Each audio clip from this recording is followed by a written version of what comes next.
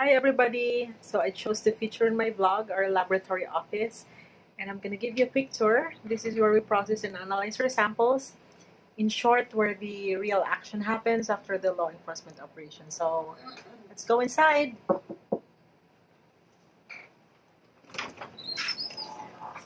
And this is our duty chemist. Say hi! Can we have a quick tour? Okay. You wear your lab gown. Oh, so we need to wear the personal protective equipment. Protection. So you're entering the lab. Thank you, Mother. Welcome. Okay, you can have your So first we had a gear up, and so let's start with the different types of weighing scales, so to speak. So we have here the top loading balance. This is it. And this particular balance can carry up to 8 kilos of samples and a minimum of 0.1 gram. And for those samples that need to be more accurate, we also have the analytical balance. So this is it. Next, we have the oven. Not your regular oven where we cook the food and all, but here at the lab we use this particularly for samples that need drying in preparation for the analysis proper, like marijuana samples or those suspected to be cannabis. Then of course we have the computer where we do the laboratory reports.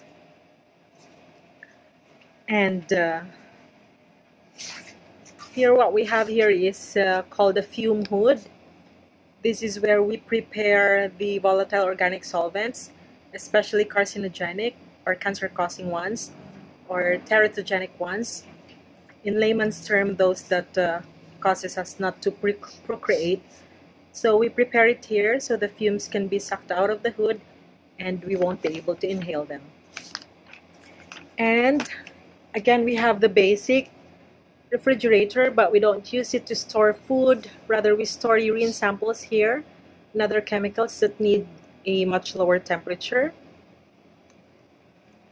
There, it has a lock and key, for security reasons. And then we have, this is the evidence room, very self-explanatory, so I won't elaborate much on that. It's a restricted area, so let's proceed to the. Here we have the sonicator. This equipment is used for various purposes, and here at the lab we use this to extract multiple compounds from plants with the use of sound energy. Hence the term sonicator, sona meaning sound. And next we have the water bath. We use this for samples that need a certain temperature to maintain, because over that the sample would be degraded, so that's what it's used for. And then we have the centrifuge. This is used for separating liquids. We usually cater to urine samples here, and we separate the chemicals that we need from the urine so we can analyze for the presence of dangerous drugs in the urine. And we're almost done. Here we have, last but not the least, we have our GCMS equipment, short for gas chromatography, mass spectrometry, and our chemist will explain what it does in the simplest form. So, John, please. Okay, this equipment is called the gas chromatograph mass spectrometer. So in layman's term, we will make it simple.